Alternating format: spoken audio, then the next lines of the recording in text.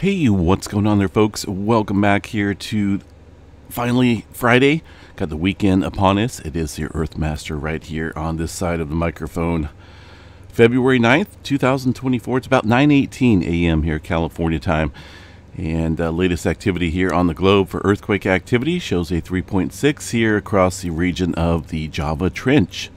We'll get to earthquake activity here in just a little bit, but we did have a rather large flare happen here within the last couple hours or so. A X 3.3 event coming off of a far side sunspot region with no earth-directed component, unfortunately, for those that were looking for some auroras in the forecast. Unlikely, though, from this event. Either way, it was the second strongest solar flare of the current solar cycle. Again, that happened just on the southwestern side of the sun. I pulled up the latest imagery here, and it was a beauty. Unfortunately, that sunspot had been way over there. Can't even see it. But we did see the X-flare, and we're feeling the effects of the X-flare here in the ionosphere, with a lot of protons being shot off towards the Earth, regardless, from this large flare.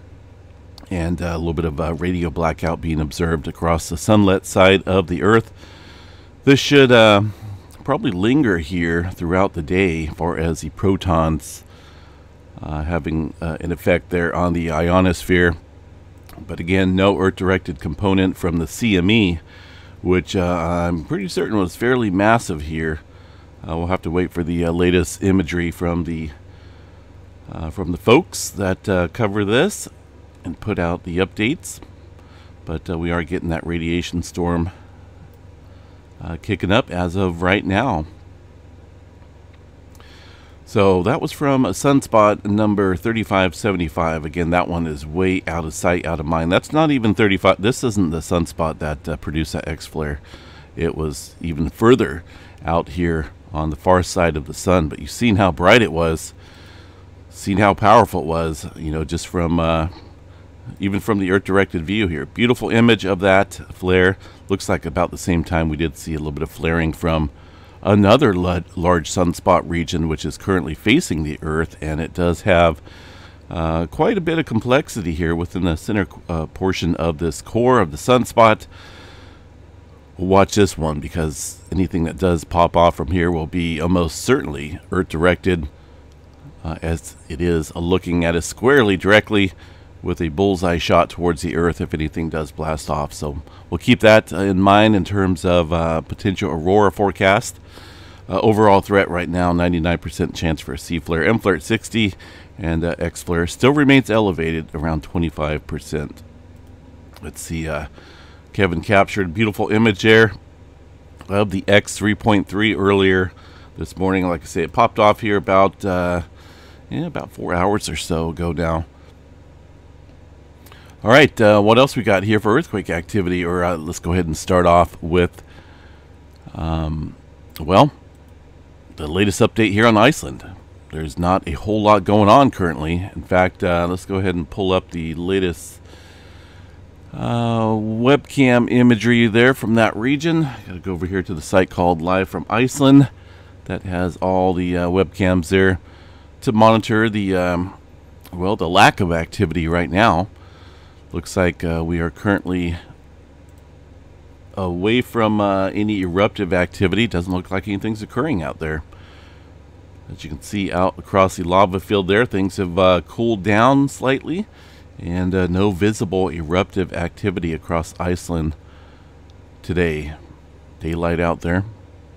Here's your latest update from the Icelandic Met Office, showing no signs of eruptive activity. So they did put out a new update here in terms of a hazard map. Looks like they've kept zone 3 here in an area that could see. Let's zoom in a little bit and see what we can see here. And bring this down just a tad bit. Let's see what we got. Okay. So Grindavik area down here still in zone 4, sinkholes and fault movement. Zone 3 is about the main area here where we could see some eruptive fissure activity without warning.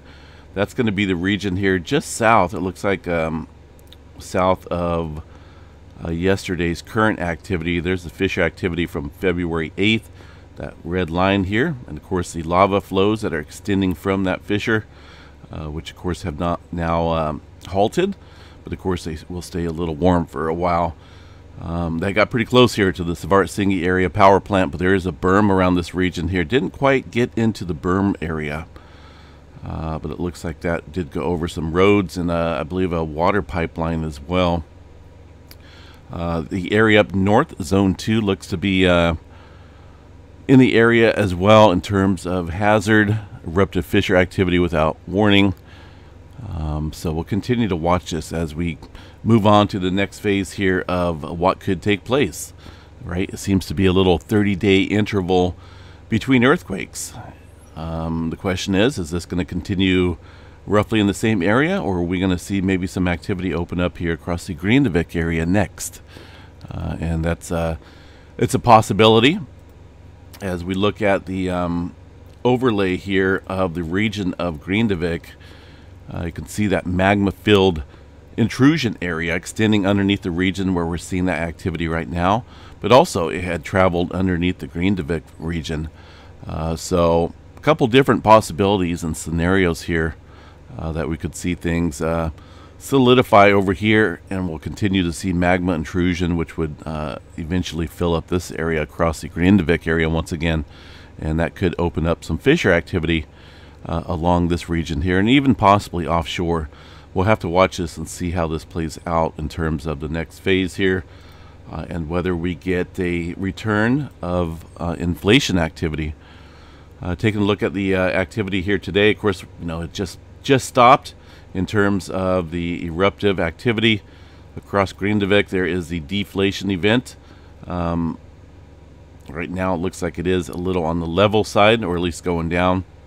That's expected, right, with the depletion of magma below. Again, we'll watch that and see how the following weeks play out. All right, earthquake activity. Let's go ahead and see what we got. We did have some larger movement overnight, including a 6-pointer down here across the Kermadec Islands, New Zealand area. We have been noticing a little bit of smaller quake activity here over the last week or so, including some movement there across New Zealand. But this 6-pointer coming up, fairly large earthquake, but this area does see quite a bit of 6s and even larger earthquakes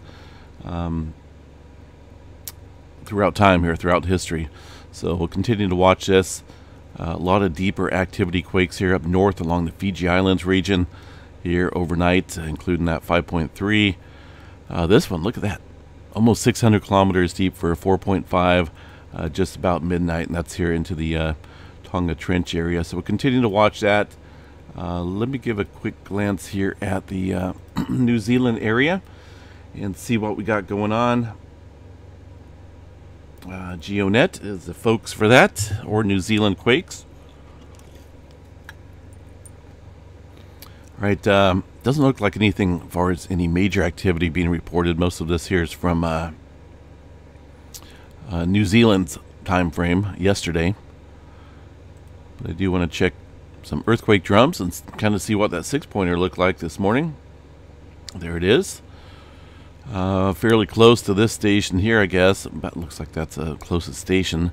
That's going to be the 6-pointer showing up here fairly nicely across the board. Of course, the further you get away from that earthquake, the less that it shows on the graph right here. Looks like there was maybe a 3-pointer here local to the North Island area just before that earthquake. It's going to be this quake right here on the graph. But aside from that, let's see what else we got. Some smaller quake activity, but it doesn't look like there's anything to write home to Grandma about. All right. Western Pacific here looks fairly quiet. A little bit of earthquake activity, though, across the Japan region. There's activity stirring up here across the Java Trench. Let's see here. Definitely, with this deeper movement quake activity out here once again, got to watch the regions upstream. I think we've seen a little bit of meaning of what I'm trying to say here in terms of the deeper activity triggering stress quakes upstream here along the plate boundary. Definitely keep an eye on New Zealand. It looks like it has been wanting to move recently with a couple threes, but we just haven't really seen any large quake activity here recently. But things could be pointing towards that with activity away from the plate boundary. Did have some movement here in Australia overnight as well. That 4.5 though, I believe is from a couple days ago. I'm not for sure why it's still showing up on the map. We'll get last 24 hours on there. There we go. They did see a 3.2 and a 2.6 within that same region there where that 4-pointer struck a day or so ago. So overall, looks like activity may be wanting to kick up down here with this type of movement. Keep an eye on that. Up around Japan, smaller quake activity. Of course, Hawaii. Let's see what's going on out here in the Hawaii Islands area. Most of the movement here, what do we got going on here? A lot of shallow earthquake activity. This is kind of what I was pointing at earlier in the week, right about the time that the activity died down here. We've seen that magma flow move from the southwest rift zone down to this area, kind of towards the seamount region out here. And this is very shallow earthquake activity across the area. I know that's got to do with the magma stirring up below the area. Let's see what's going on there this morning, if they have any updates put out yet. It's kind of early their time, so more than likely there's no update put out, but just want to double check. Yeah, this was put out yesterday here, so they just kind of stated about the same thing. You know, the earthquakes are decreasing and everything's going back to normal. Deflationary trends are occurring, but I still think that there's something going on there because there was a lot of magma that has been displaced from the summit region. The question is, you know, what's going to become of it? Obviously, we know where it's going because it moved off here from the southwest rift zone even further into this area down here where we're seeing a lot of that earthquake activity. So far as, let me bring up seismograph station here too. Something, they definitely redid this site. I can't say I'm happy about it. I guess I'll just have to get used to it here. It just seems a little bit different. Earthquake activity definitely looks like things have calmed down there around this region. But I want to see if this station's working. That is not working there. And I wish we had some tilt meters out here. That would give us a good indicator what's rolling around below the surface here. There's some of the other earthquake activity out here today. And again, that's very shallow earthquake movement. Not seeing any major swarm activity out here. But definitely stirring something up out here across the area off the southwest rift zone and further south. Tilt meters, of course, there's no tilt meters, and they're mostly all up here where, you know, the magma has been displaced from the region, so it's not going to show us or help us out much. But I guess we'll have to continue to watch that and see where it goes and what happens next there across that volcano. But for now, things are just, they're kind of stable. All right, across California area, let's see if we got anything going on since last night. Covered 2.5 and above. Looks like we had a 2.9, another earthquake up here about 2 o'clock this morning. I say another earthquake because this area has been seeing a little bit of earthquake activity, somewhat deeper here into the subduction zone of the Cascadia subduction zone here. This 2.9 coming in about 11 kilometers deep, but just off of the plate boundary along this little ridge, oceanic ridge there. So we'll continue to watch that. We have seen a little bit of tremor activity down into the southern end of the Cascadia underneath this area. And it seems as though any type of tremor that occurs down here triggers stress-related earthquakes upstream. So that could be a bad sign in terms of the built-up strain across the Cascadia there. Further out and about, let's see anything major going on out here. Still seeing some swarming out here in the Gulf of California. Let's see how many quakes that makes us now. A little bit. There's been a little bit more than this, about 8 earthquakes on the USGS map, but the EMSC model probably showing a little bit more of that as far as the multitudes go, if we were to bring this back more. But either way, we'll keep an eye on that region, showing some elevated movement out there across these fracture zones there in the Gulf of California. Not a whole lot across the rest of the country. Quick glance here at Yellowstone National Park here, super volcano. Pretty quiet conditions for now. Not seeing a whole lot of earthquake activity. A little small amount here around Mary Lake. A couple small specks of an earthquake, but aside from that, things look fairly decent out here. Weather outlook here today. Let's go ahead and check this out real quick. Shows as current day 1 out here. Pretty large region of marginal risk for 2% zone of tornado probability. Wind and looks like some hail threats out there as well. So keep your eyes to the sky. It is getting close to that time of year. Springtime coming upon us. And the severe weather risk should be higher in terms of the area around the southern plains as we head into the springtime. We'll get into that a little bit later with the return of La Nina. But I think we're going to go into a neutral phase first before we hit into the La Nina. We'll discuss that a little bit later in an update. Far as weather patterns go here, still looking at the return of wet weather out along the California region there. Some of it's backing off a little bit. These storms are not looking all that strong compared to the last couple model runs. But either way, the pattern still shows wet systems hitting the west coast here beginning about the 15th of February. Around, looks like Valentine's Day there. This is UTC time, so we're looking at Valentine's Day. Maybe Northern California getting some rain, and then it just kind of continues after that. We'll have to see how that plays out. All right, folks, I'm out of here. Keep your eye on the sky, and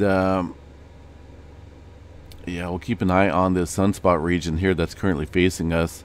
That's just quite the X-flare. Had that been Earth directed within position of the current large sunspot that's looking at Earth, we would be talking about a beautiful, I'm sure, aurora storm, aurora activity in the next couple days or so. But unfortunately, that was directed away from Earth, and well, hopefully we can change that with maybe a large flare popping off from the current sunspot region that is facing us, and we'll get some greenery up in the sky. I would love to see some auroras down here in Northern California, but that would take a huge event, which is possible. It's happened before. Just got to be at the right place at the right time. And all right, we're out of here, folks. We'll catch you guys back here a little bit later on this evening. Enjoy your Friday. I got a busy schedule on my plate. We'll catch you guys a little bit later. Take care.